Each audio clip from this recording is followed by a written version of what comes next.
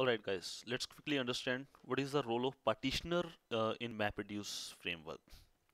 So partitioner, first thing is it sits between map and reduce. It takes the input of map task and assigns a partition ID to every key value pair which is emitted by a mapper.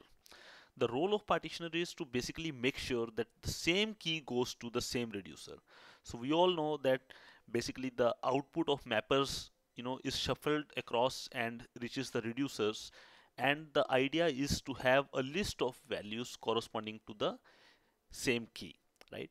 Now the same key could be emitted by multiple mappers across machines, and to make sure that all of those records with the same key reach the same reducer, partitioner is basically used for that, right? So let's take an example. So I have this example prepared.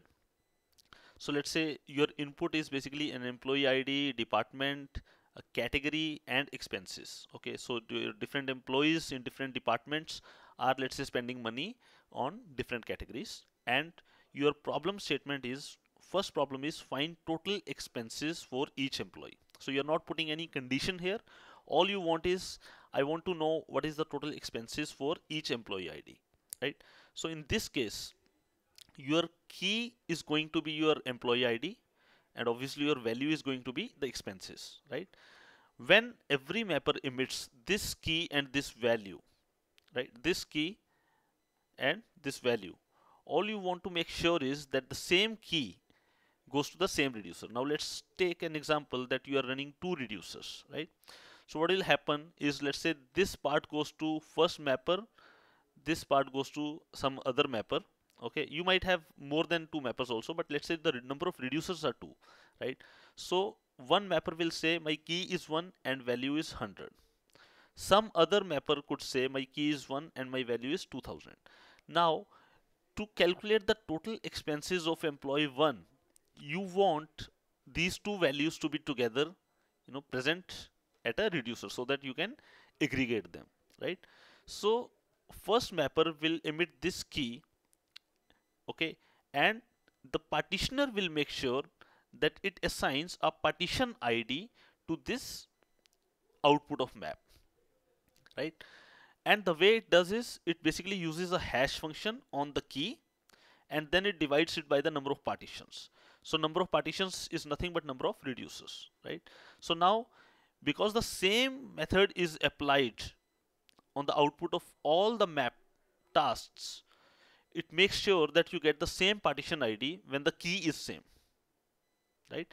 So your 100 and 2000, they will get assigned the same partition ID, and then corresponding to the partition ID, a reducer will fetch that output of map, right? So in this case, what can happen is, let's say your 1 and 3 and let's say 5, all of them get partition ID 0, right? So see, basically the idea is that the same key should get the same partition ID. Multiple different keys can also go to the same partition ID, but the same key should never go to different partitions, right? Same key should go to same partition. So let's say 1, 3 and 5, all of them go to the same reducer. So all of them get assigned the same partition ID. So in that case, your output, basically if you are running two reducers, you will have two output files. In one file you will have total expenses of 1, 3 and 5, right? And in the second file you will have total expenses of 2, 4 and 6, right? Now let's modify this statement a little bit. So I hope the default partitioner, this is like a default partitioner, right? The default partitioner basically calculates a hash on your key and divides it by the number of partitions. Now, in what cases would you like to write your own partitioner? Now just look at the second problem. Here also we want to find the total expenses of each employee, but with a condition. The condition is, I want a separate file for separate departments. So now I also want to consider department. What I want is, so basically I have put a condition that I want total expenses of 1, 2 and 3 in one file, and total expenses of 4, 5 and 6 in another file. So in this case, first thing is, you need to know how many different departments are there, so that you can run that many reducers, right? Because that information has to be present. Number of reducers that you are going to run is based on number of departments. So now let's say we know that there are 2 departments. So I am running 2 reducers, right? But in the previous case, employee ID 1, 3 and 5 had gone to the same reducer. So 1 and 3 belong to sales, but 5 belongs to engineering. So we had a mixed output, right?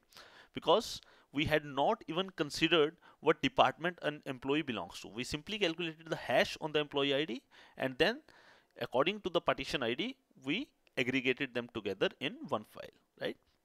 But here the condition is I want to send all the employees with department as sales to one reducer and other employees with department as engineering to a different reducer. So my custom partitioner would look something like this. Here I am checking that if number of partitions is not equal to 2, I'll just emit an error. Alright, because the number of partitions have to be 2 here, because I know that there are 2 departments, right? In this case, you could run 3 reducers, 4 reducers or 10 reducers, any number of reducers, and it would have worked. But here, because the condition is that you want your output to be separate for separate departments, right? So you have put a condition that you want 2 output files. So now my partitioner in this case is based on department. So you also note that output of mapper needs to contain the department now.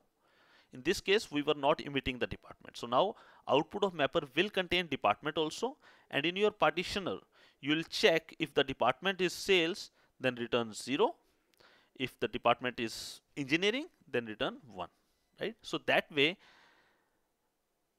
records with 100, 200, 300 and 1 2000, 2 3000 and 3 4000.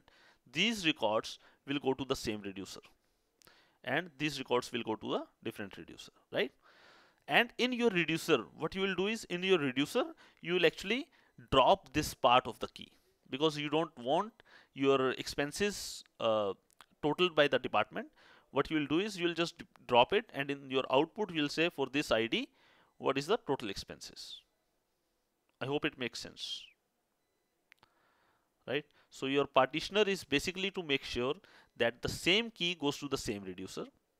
Your multiple different keys can go to the same reducer, but the same key will never go to different reducers. That's it.